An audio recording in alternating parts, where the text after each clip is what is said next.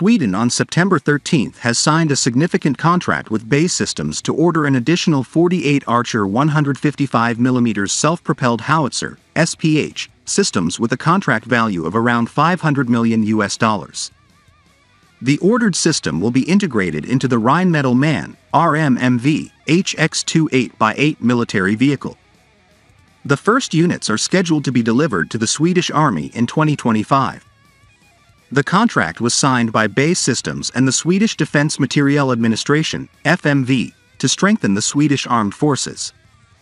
Currently, in addition to being used by the Swedish Army, the UK has also selected the 155mm Archer system, and Ukraine also operates it.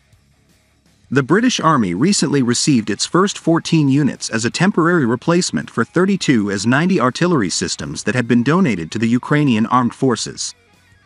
Sweden has provided Ukraine with 8 155mm Archer artillery systems along with 10 Leopard 2 Stridsvagn 122 main battle tanks, MBT.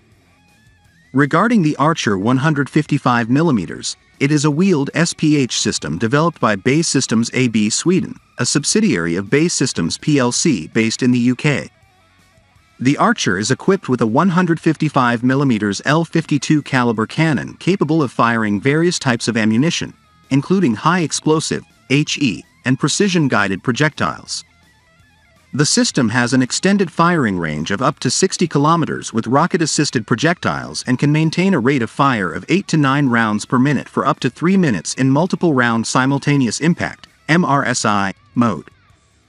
Technologically advanced, the 155mm Archer is equipped with a fire control system, GPS, inertial navigation system, and automatic ammunition handling system.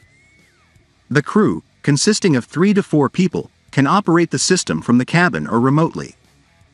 This provides versatility in a variety of combat situations.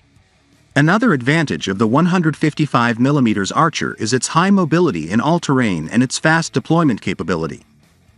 This weapon can be set to fire in just 30 seconds and can change firing position in just 20 seconds.